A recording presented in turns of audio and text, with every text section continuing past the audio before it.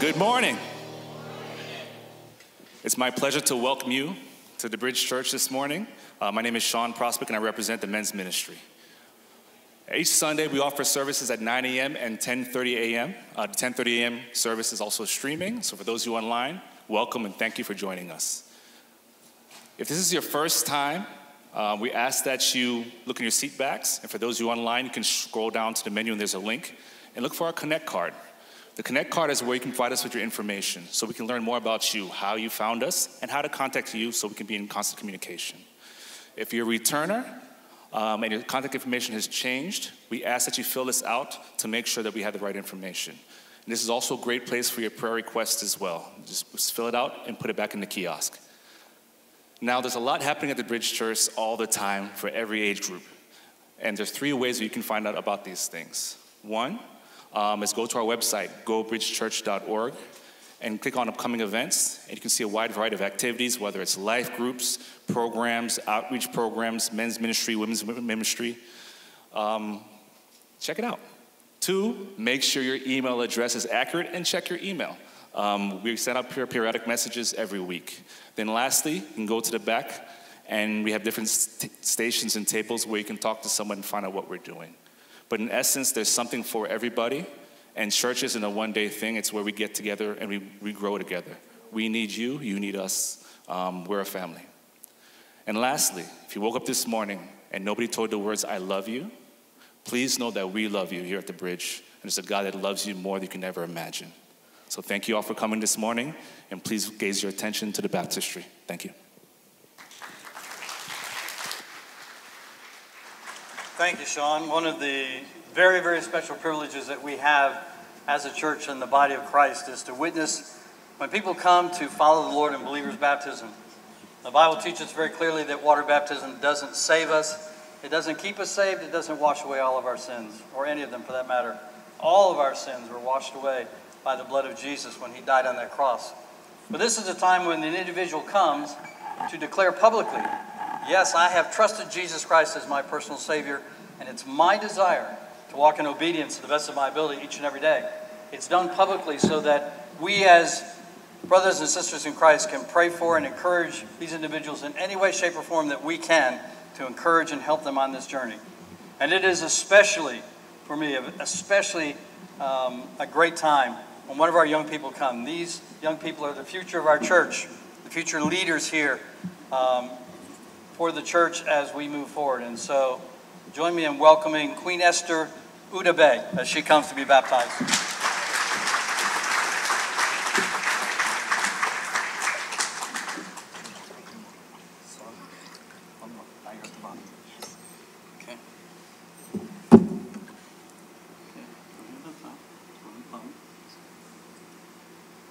Esther, you've trusted Jesus Christ as your personal Savior? Yes. And it's your desire to walk in obedience to the best of your ability each and every day? Yes. Upon your public profession of faith in Jesus Christ as your personal Savior and in obedience to the Lord's command, I now baptize you, my sister, in the name of the Father, the Son, and the Holy Spirit.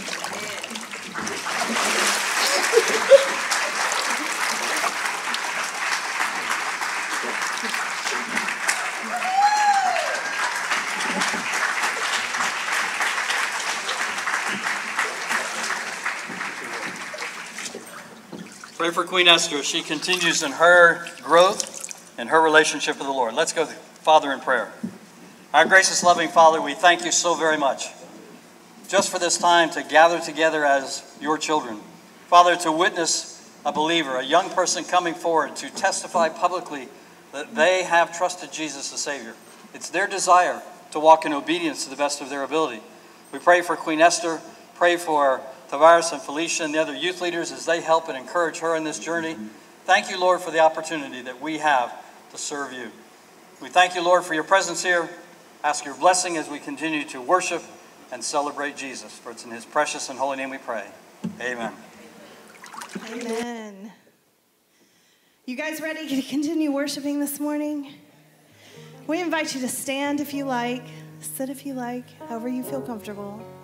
We're going to teach you a new song this morning. The past couple weeks, Pastor was talking about real worship and reminding us that we should come ready. We should bring our hearts and our minds ready to church to worship amongst our fellow brothers and sisters. And part of what helps us prepare to do that is to think about who we're worshiping, who he is. He's our King. He's our Lord. He's our protector. He's our provider. He's our comfort. He's our strength. When we start to think about who he is, I don't know about you, but I can't help but worship. So we invite you guys. We're going to teach you a new song. It's pretty catchy. I think you'll be able to catch on. But let's just enter into a time of worship of our King.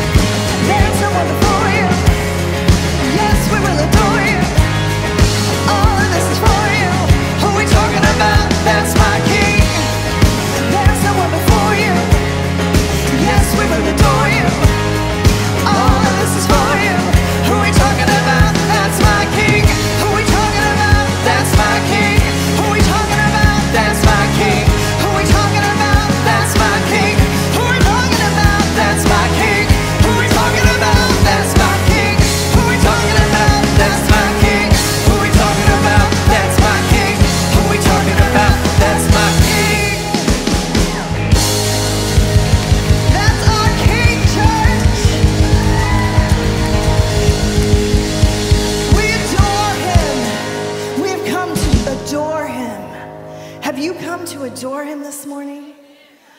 Are you reminded of how good he is? Let's declare our love and our gratefulness as we continue singing. I love you, Lord, for your mercy never fails me. All my days have been held in your hand. From the moment that I wake up until I lay my head, I will sing of the goodness of God. All my life you have been faithful. All my life you have been so, so good. With every breath that I am able. Church.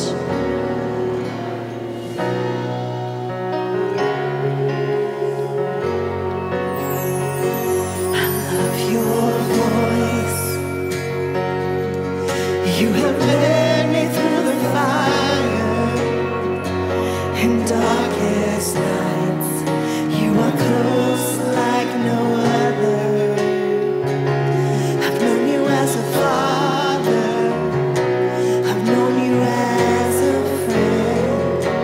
I have lived in the goodness of God.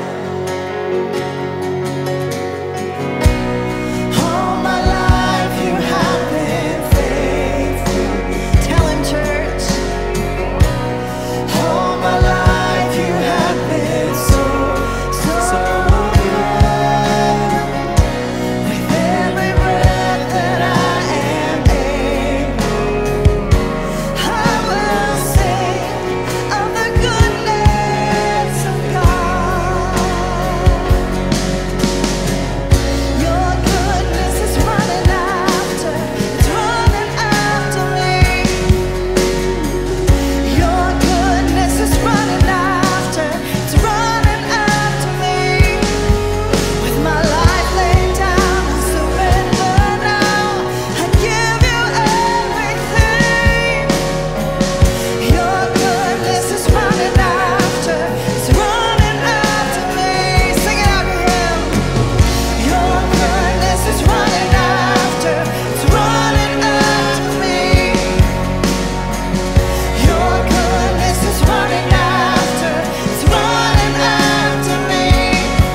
With my life laid down, I surrender now. I give you everything. Your goodness is running after, it's running after me.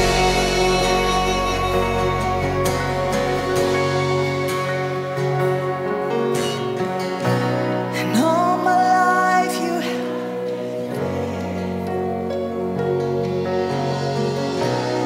all my life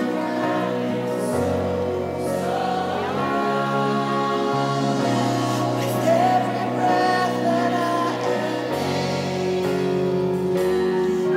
will sing of the goodness of God. I'm gonna sing. All my life you have been faithful. All of my life you've been faithful. All my life you have been so, so good. With every breath that I am able, I will sing of the goodness of God. I will sing of the goodness of God. Yes, I will sing of the goodness of God.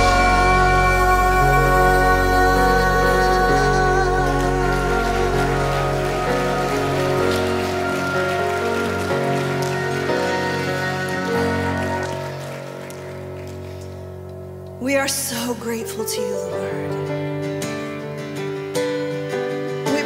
that you see our hearts of praise this morning. Sincere praise to you.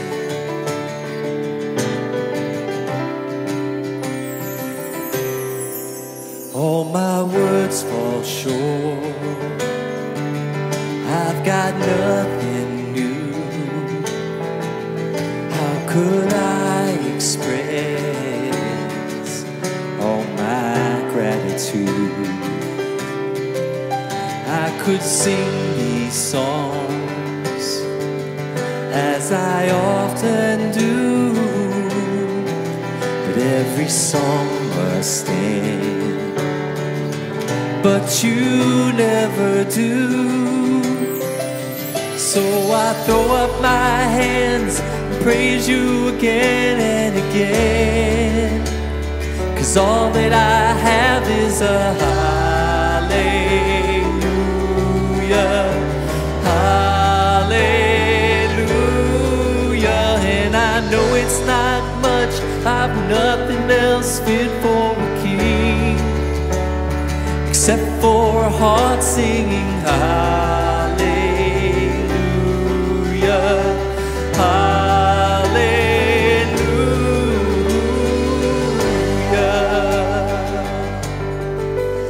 I've got one response. I've got just one move. With my arms stretched wide, I will worship you. So I throw up my hands and praise you again and again. 'Cause all that I have is a hallelujah, hallelujah. And I know it's not much, but I've nothing else fit for a king, except for a heart singing hallelujah, hallelujah.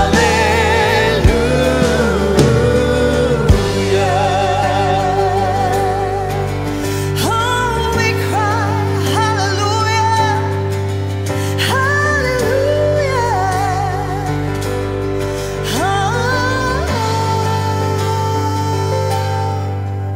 So come on, my soul, don't you get shy on me. Lift up your song, 'cause you've got a lion inside of those lungs.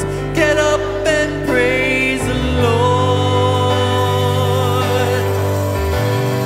Come on, my soul, don't you get shy on me. Lift up your song, 'cause you've got a lion inside of those lungs. Get up and praise the Lord. Oh, come on, my soul, don't you get shy on me. Lift up your song, 'cause you've got a lion inside of those lungs. Get up and praise the Lord. Oh, come on, my soul, don't you get shy on me. Lift up your song, you've got a lion inside of those lungs. Get up and praise the Lord. Praise the Lord. Praise the Lord.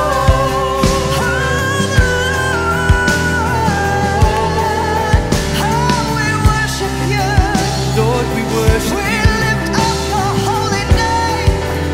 The only name is Jesus.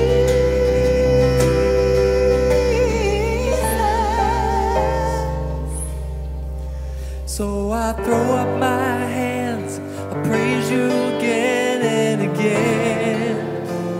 'Cause all that I have is a hallelujah, hallelujah. And I know it's not much, I've nothing else fit for a king, except for a heart singing hallelujah, hallelujah.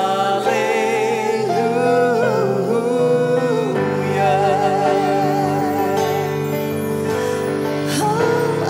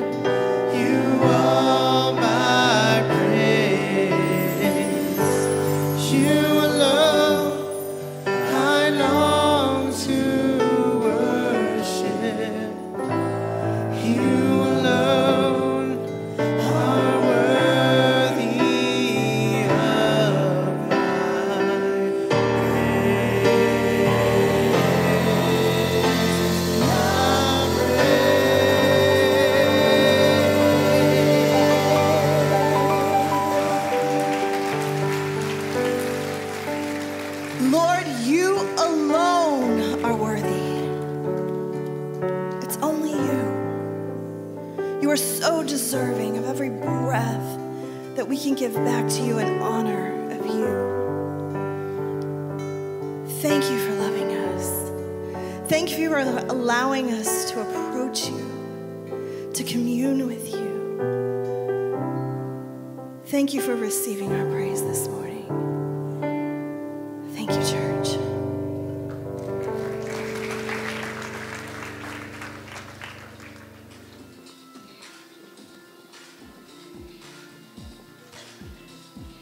Hello, Bridge family. How are you doing today? I'm really excited. You know why? Because today we're welcoming some new members into the Bridge family. It's always exciting to me because membership means that these folks want to become more committed to the Bridge. They already know it's a church. Now they want to serve more. They want to give more. They want to have a greater impact. And so that always excites me because that means they're taking their next step, not just with the Bridge, but with God and the Lord Jesus Christ. So I hope you'll be as excited with me as we welcome these new members. Searching everywhere in vain, finding nothing to believe in, until I finally heard you say, welcome home, our mercy is waiting, welcome home to open arms, there's no shame in your returning, though you may have wandered far, welcome home. Further up to this. Okay. All right, let's give them all a hand. You know, what I said in the beginning of that video, I really meant, because it's always a thrill for me when people take their next step to become a formal member of the Bridge Church. And what is that? That is being willing to take more responsibility, being more supportive, serving, giving, praying, helping us to accomplish our mission, which is to be God's bridge to all people, a span across the gap of where they are now to where God created them to be. All in favor of receiving those as presented in the video into the formal membership of the Bridge Church, signified by a hearty amen. Amen. Any opposed? By a nay. I thought not. So we welcome them into the formal membership of the Bridge Church. Let's welcome them again, can we?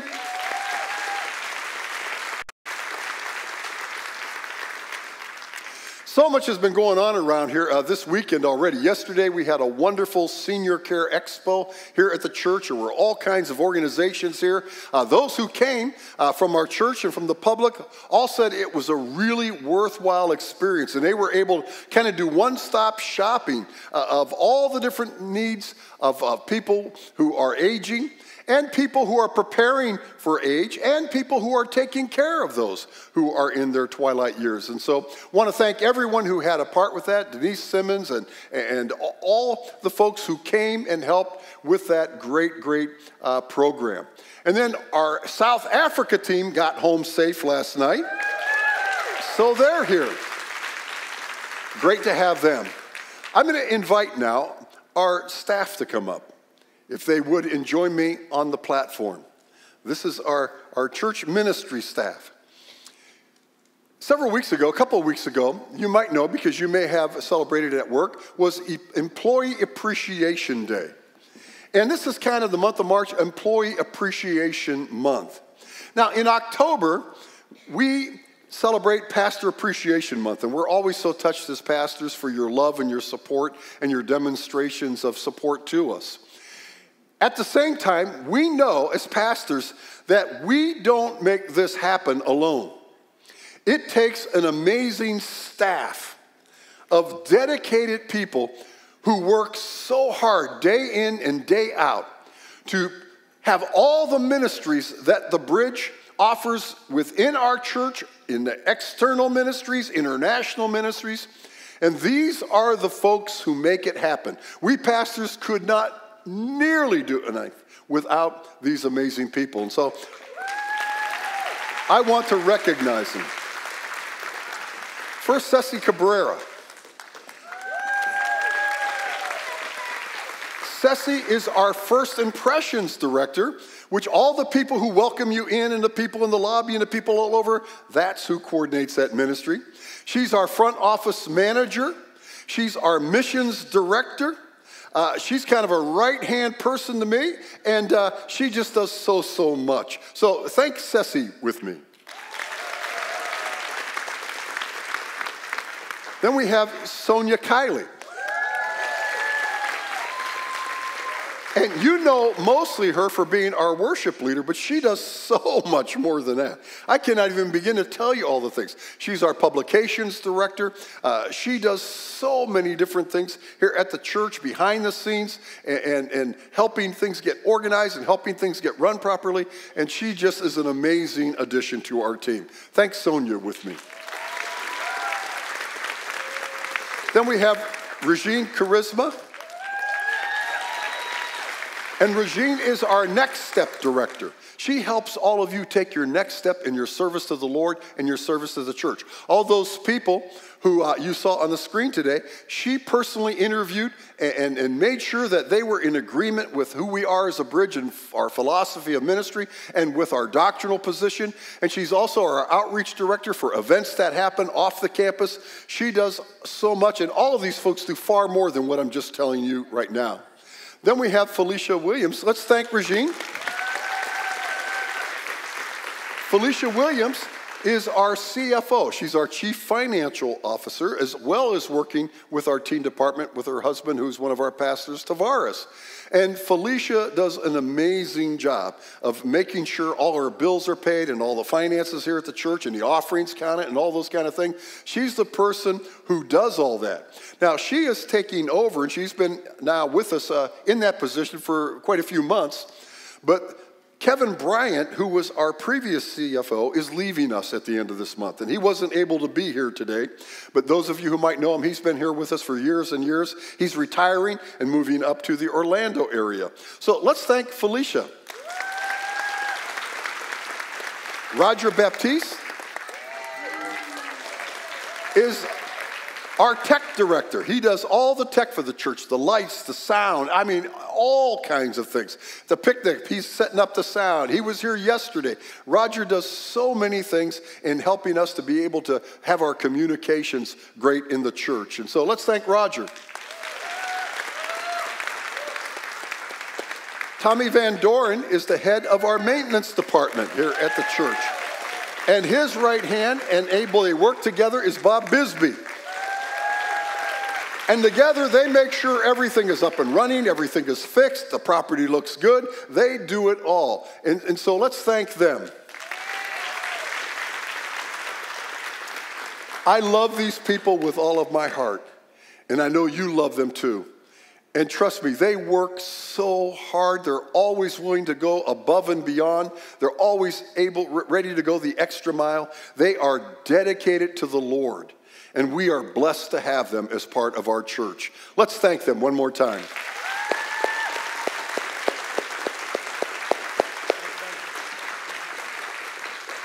Thank you all. So, I want to get back to our series, which really didn't intend to be a series, but we've been getting real lately. We talked about real love. We talked about real freedom. We've talked about real worship for the last couple weeks, and I could even sense it in you today that we're coming here with a whole new disposition. We're coming here with a new intent to really worship God. We're excited to come into his house, to be in the house of the Lord. Today, I want to talk about real salvation. Real salvation. And of all the topics we talked about, this is possibly the most important one. Because what are we talking about when we talk about salvation? We're talking about our eternal destiny. We're talking about where we are going to spend eternity. Are we going to spend eternity with God in the new heaven and the new earth? Or will we spend eternity separated from God in eternal punishment? Our salvation decision makes all the difference in the world. Jesus said in Matthew chapter 7, verses 21 through 23, "Not everyone who says to me, 'Lord, Lord,' will enter the kingdom of heaven, but only who does the will of my Father who is in heaven. He goes on to say, many, let me emphasize that. He goes on to say, many will say to me on that day, Lord, Lord, did we not prophesy in your name? And in your name drive out demons and perform miracles? Then I will tell them plainly, Jesus says, I never knew you. Away from me, you evildoers.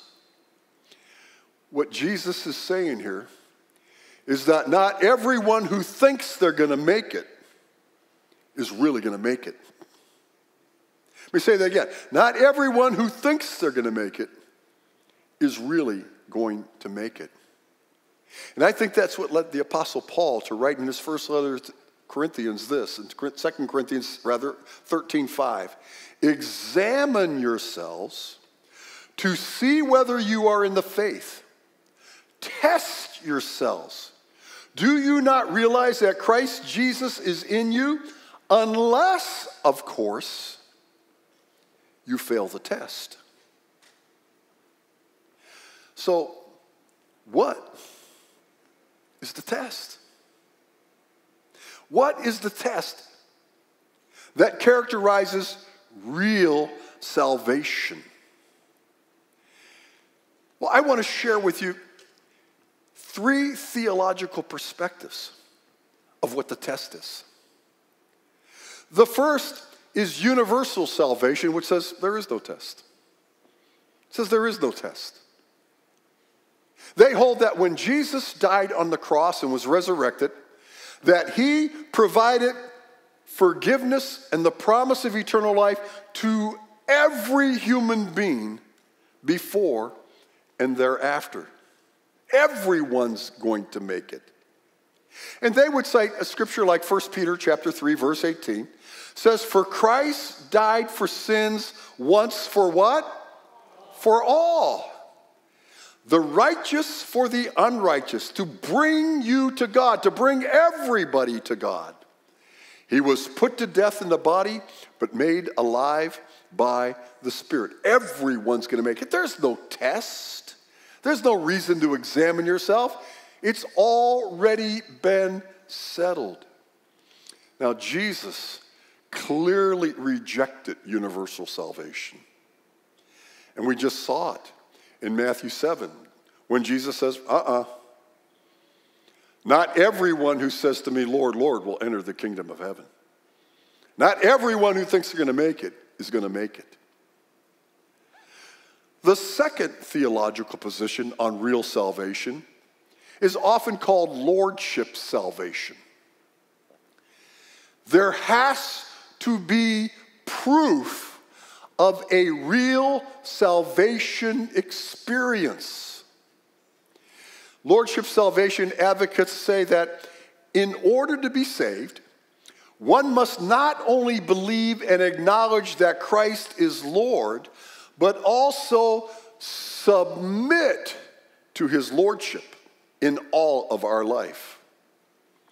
In other words, there must be, at the moment one trusts in Christ for salvation, at that very moment, a willingness to commit one's life absolutely to the Lord, even though the actual practice of commitment may not follow immediately or even completely over a life. So, lordship salvation says sinners must exercise faith in conjunction with repentance.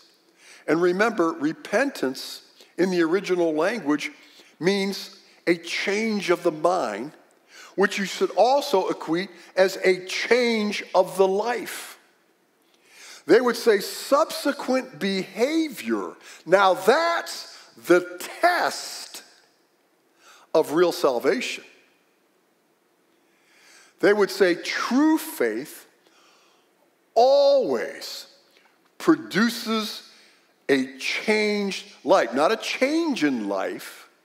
It always produces a changed life. They would cite scriptures like 2 Corinthians 5:17. Therefore, if anyone is actually in Christ, he is a new creation.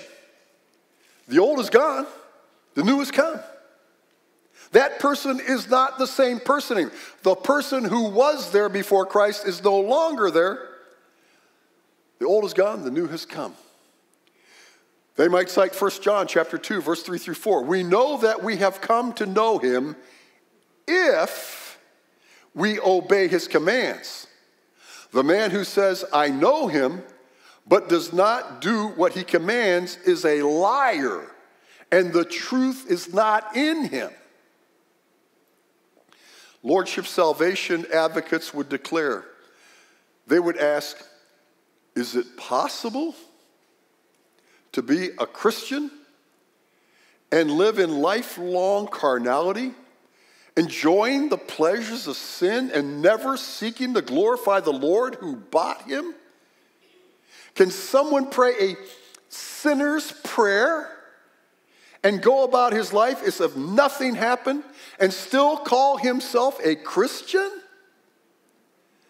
Lordship salvation advocates would say, no, heck no. The Lordship salvation says there has to be proof of a real salvation experience, and that proof, that test, is a radically changed life. The third theological perspective of real salvation is grace alone salvation.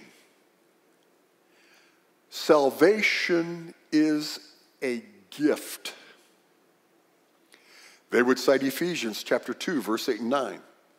For it is by grace you have been saved through faith, and this is not from yourself. It is the what? Gift of God. It's what? Not by works. So grace salvation says that it's the gift of God. It's not at all by works. Grace alone advocates would say God loves, forgives, and saves us not because of who we are or what we do, but because of the work of Christ. Our best efforts can never be good enough for salvation, but God declares us righteous for Christ's sake. They would say we receive that grace through faith alone. God even gives us the faith to trust him. Not only do we receive it by faith alone, but God even gives us the faith to trust him in the first place. We are not saved by obeying a list of do's and don'ts, but by the grace through faith in Christ. Our salvation is totally in God's hands, not our hands. Grace alone salvation says, not faith plus works. They would say, not faith that works. They would say, just faith in who has already worked.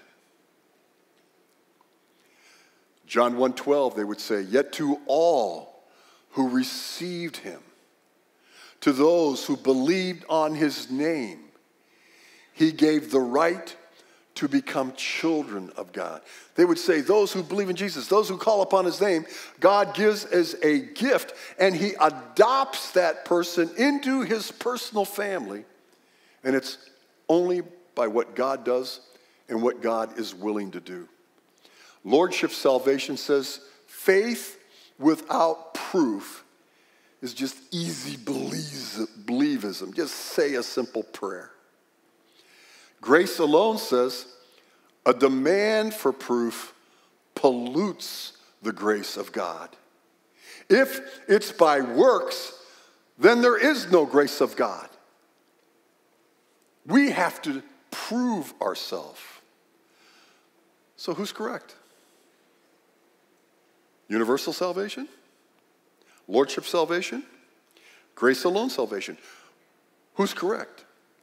Which view demonstrates real salvation? I'm going to share with you my position. I'm going to give you a little Tokarology today. All right?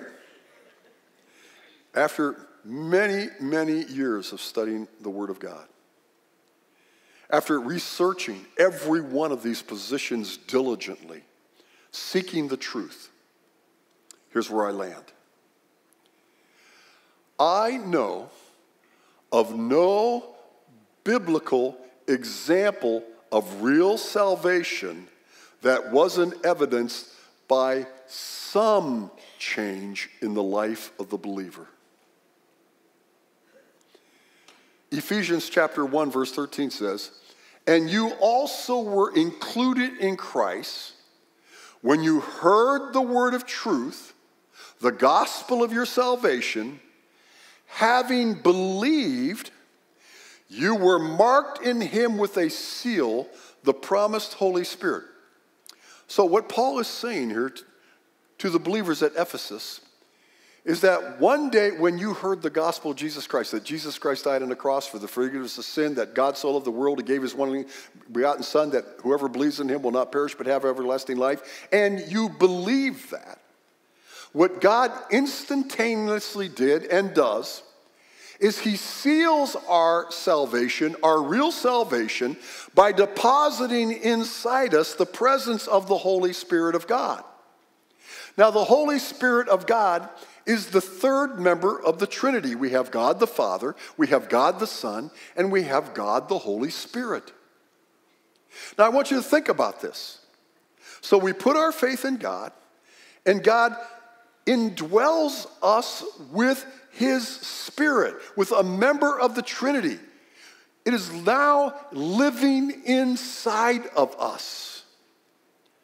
Now, with that radical of a change, before we trust Christ as our Savior, we are living out of our flesh. There is no presence of the Holy Spirit in us. But now there is. And with that presence of God now indwelling us, my question is, how can that not constitute some change? I know of no biblical example of real salvation that wasn't evidenced by some change in the life of the believer. Probably one of the most dramatic examples is the Apostle Paul. You'll remember that the Apostle Paul's original name was Saul. And Saul was a Jew. He was a high-ranking Jew. And in fact, within the Judaism system, he was a rising star. He was one of the guys on the fast track. He was a member of the Sanhedrin, the ruling class of the Jewish religion. He was someone that everybody was following him. He had the best education. He was going from city to city persecuting those who believed in Jesus Christ. In fact, Scripture says that it was Saul who was holding the cloak of Stephen as an angry crowd stoned Stephen to death. Saul is that guy. And one day he's on his way up to the city of Damascus with a writ from the Jewish council in Jerusalem to arrest and imprison people of the way, Jesus followers. And on the road to Damascus, Jesus appears to him in his Shekinah glory, a bright light. Saul falls on his face and he says, "Why do you persecute me?" And Jesus said, "It is I who you persecute."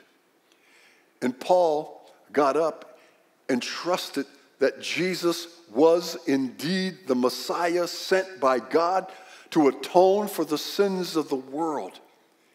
And he radically changed.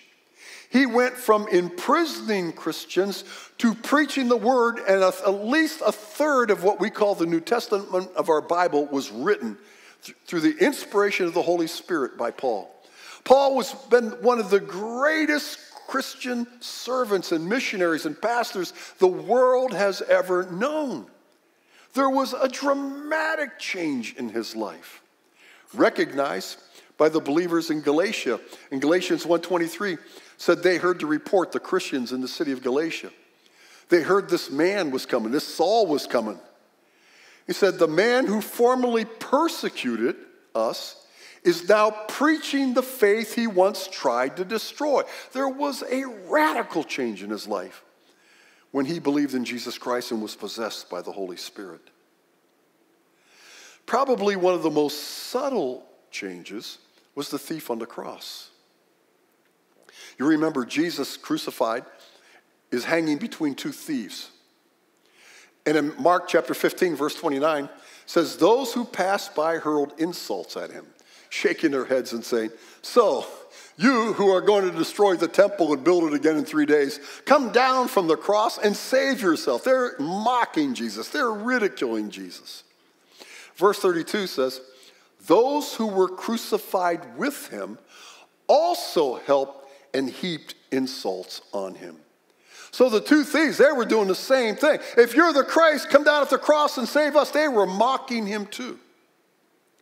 But later in Luke's gospel, we see something happens. One of the criminals who hung there hurled insults at him. Aren't you the Christ? Save yourself and us. He continues to do it. But the other criminal all of a sudden rebukes him.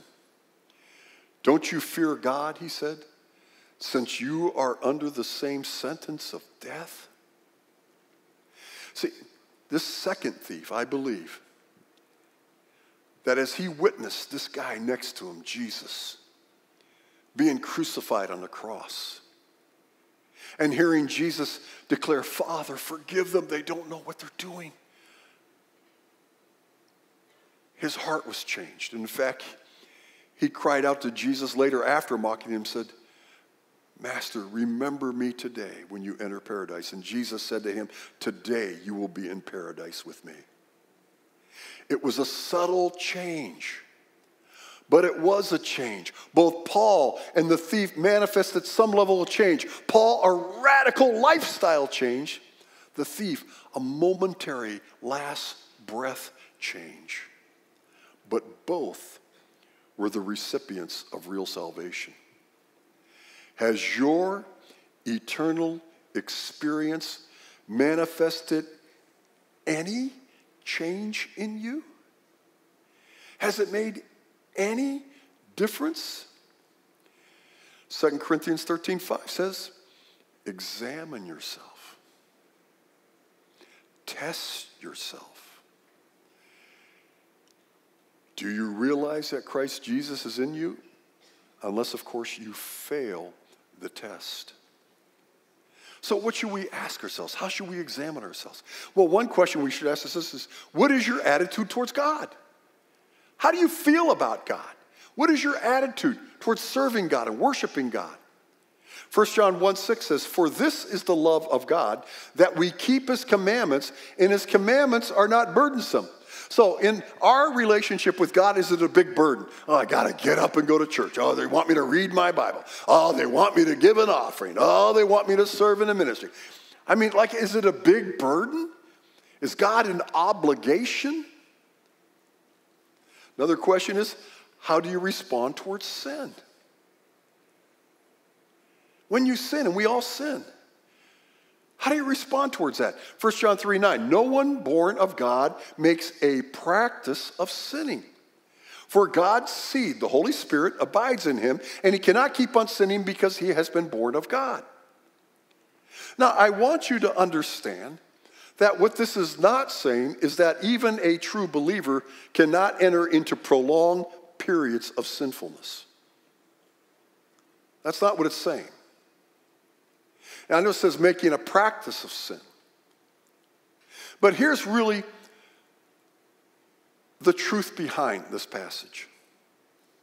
Is that if we have a real salvation experience and the Holy Spirit of God legitimately lives inside us, we cannot continue to sin without grieving that Spirit.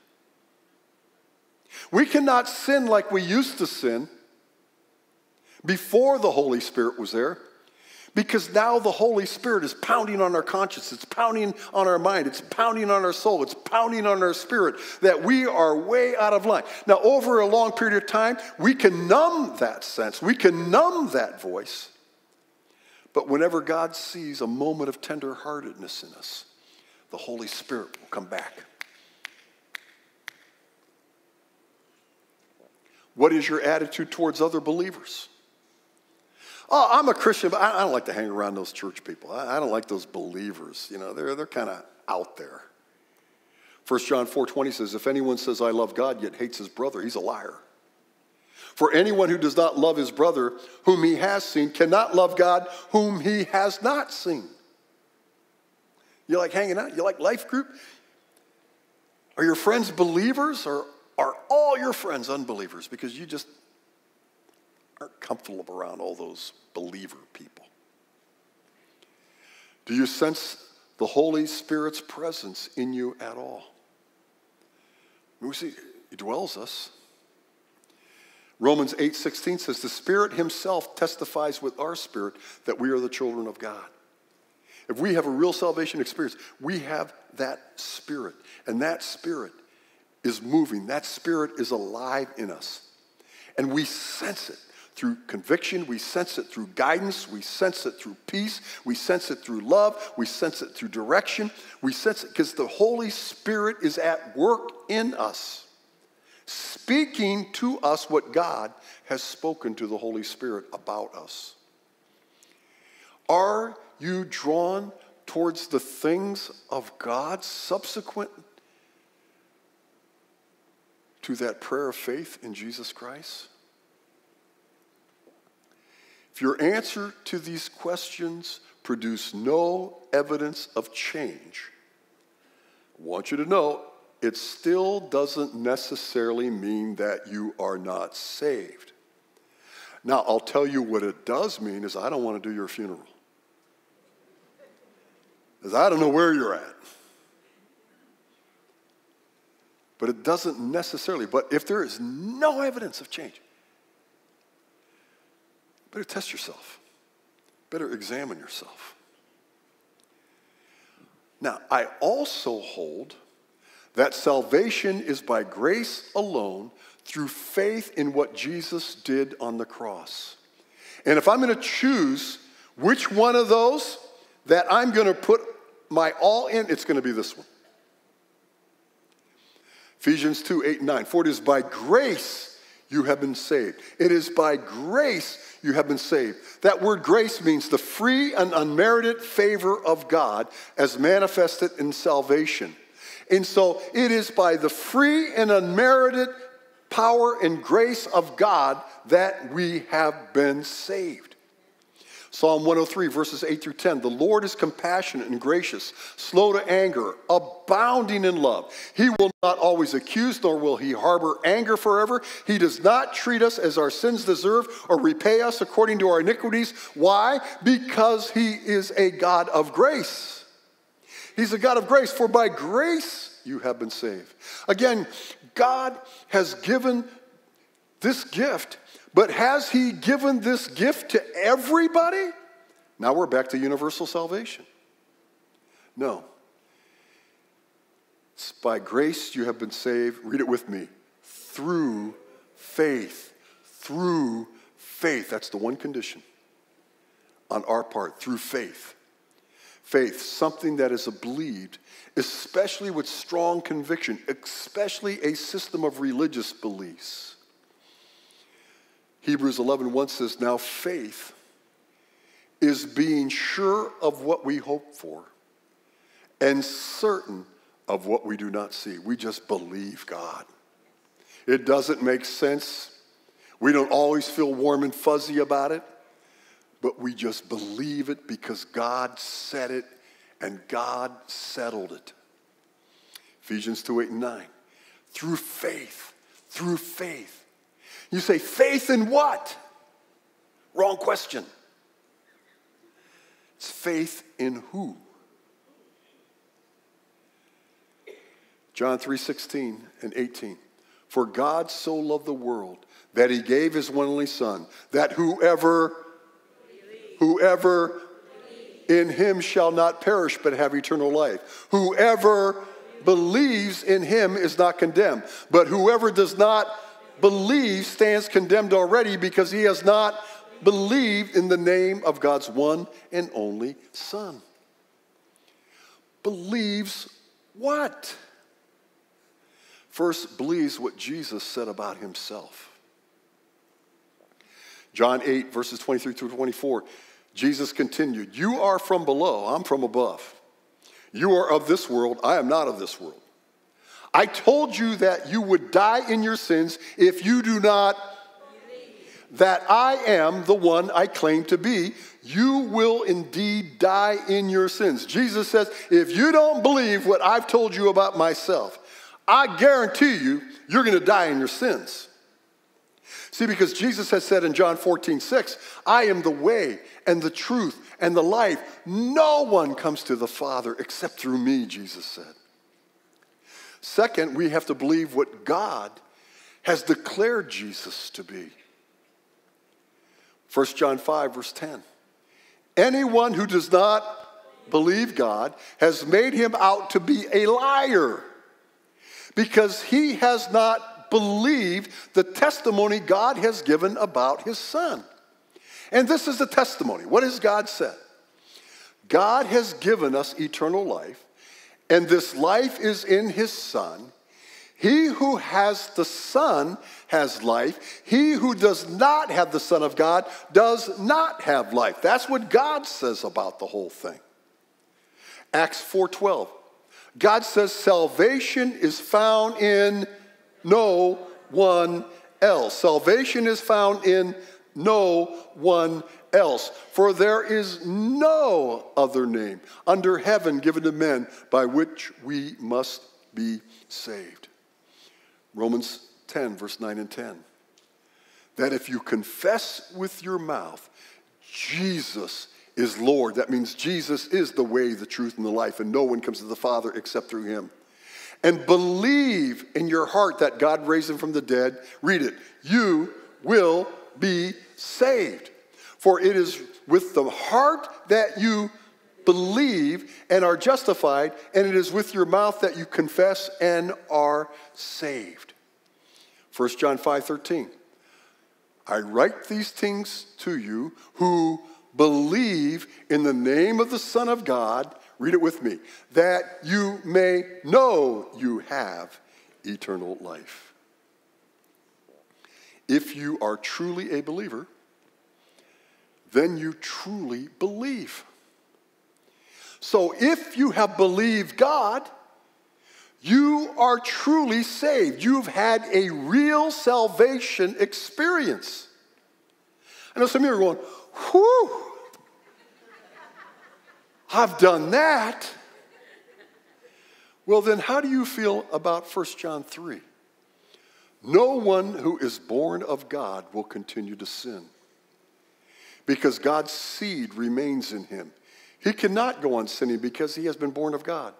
This is how we know who the children of God are and who the children of the devil are. Anyone who does not do what is right is not a child of God. And you go, no, I do continue to sin. So am I really not a believer at all? See you next week.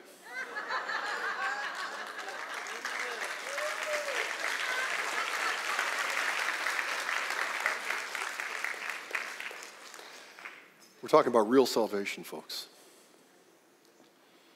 Now, I gave you the biblical formula for real salvation. Next week, I'm going to take on this insecurity that people who have had a real salvation experience often struggle with in life. I know I have. And we're going to take that on next week and how that relates to a real salvation experience. But as we prepare to end our service today, I want to appeal to everyone here on campus and all of you who are streaming with us. Have you had that real salvation experience? Do these characteristics of those who have had that experience resonate with you in your head and in your heart and in your spirit and in your soul? Paul says, examine yourself, test yourself to see if you're in the faith, because this is the most important decision you are ever going to make. Now, if you're here and you're kind of spinning now,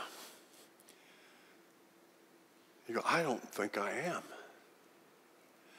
Then I want to give you a resource before you leave. Those here on campus, go out the center doors, go to your left. There's a TV screen mounted on the wall. Under that TV screen is a basket of little thin, beige, brown paperback books, and the title is You Can Be Sure. Take one of those with you and read that this week. It will walk you through everything I've talked about and so much more. It's really a thin book. It's not a big book. Take it for free. And it will reveal to you, once again, everything the Bible, the Word of God, has told us and promised us about eternal life and real salvation. If you're streaming with us today, go to our website, gobridgechurch.org, and go to I Want to Meet Jesus, and those same materials will be there for you online. Thank you, God, that you have not left us without direction, that you have not left us without clear scripture that tells us what real salvation is and what it's not.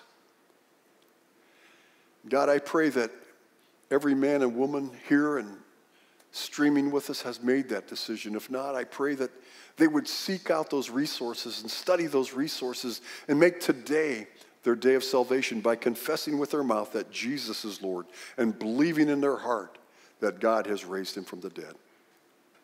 Lord, anoint us with your presence. In the name of Jesus we pray, amen.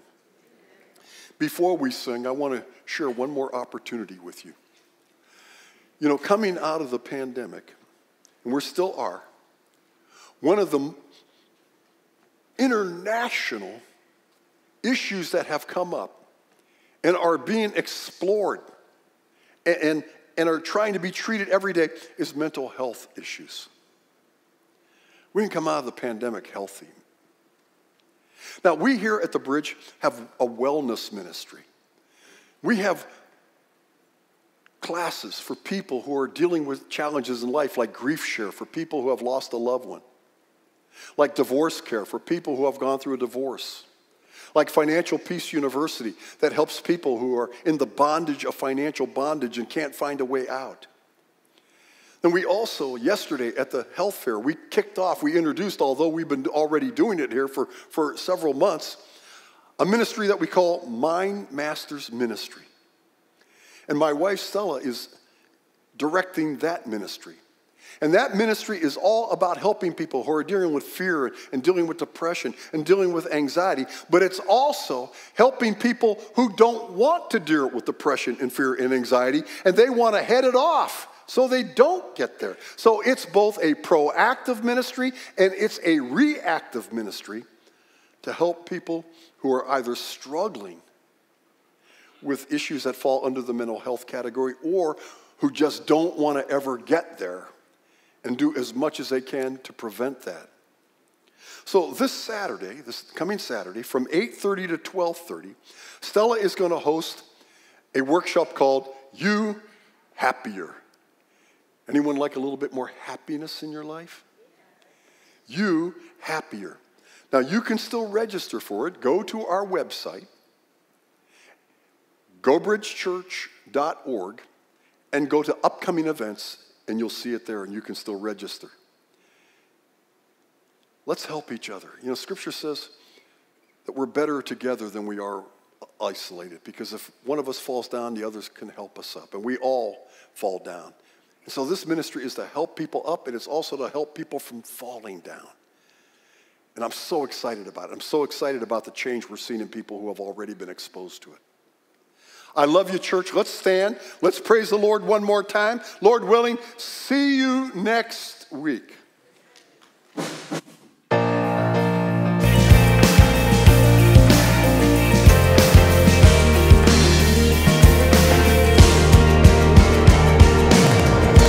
joy in the house of the Lord.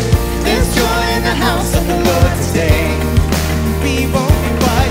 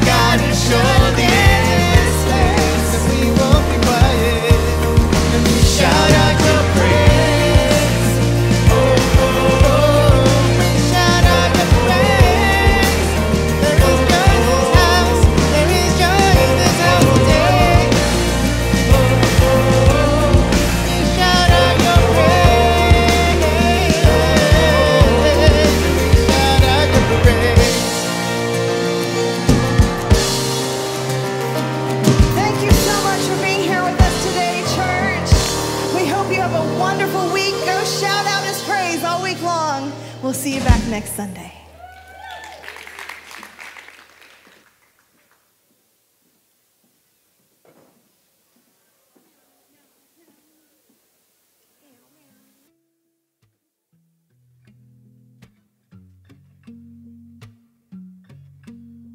I'm ready now to come clean. I've been hiding, I've been sleeping with the enemy. But I'm begging now on my knees. The morning after is a sobering reality. I know you know it all.